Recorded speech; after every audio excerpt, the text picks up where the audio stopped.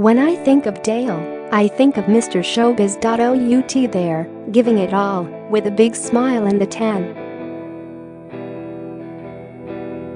He always insisted on getting that glow.He really embraced being in the public eye and absolutely loved it. The first time I met him was years ago at a benefit at the Prince of Wales Theatre in the West End.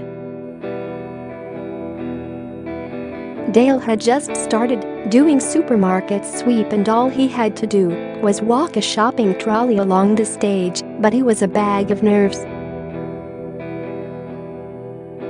Encouraging him, I said, "I've got to go out there and do a really tricky song with an actor I don't know, and you're worried about wheeling a bloody shopping trolley." I said I'd swap with him any day. Later we were both very close to Cilla Black.We both spent time with her at her place in Spain.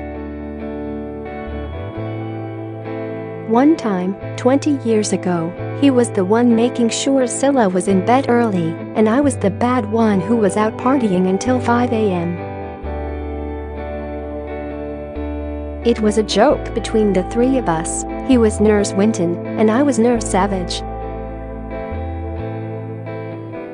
Whenever I saw Dale, he was cheerful, walking down the street chatting to everybody.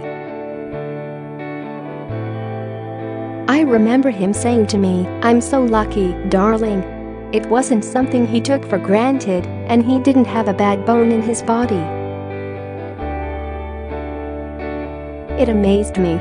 He had so much time for members of the public who wanted to speak to him and wanted pictures with hm.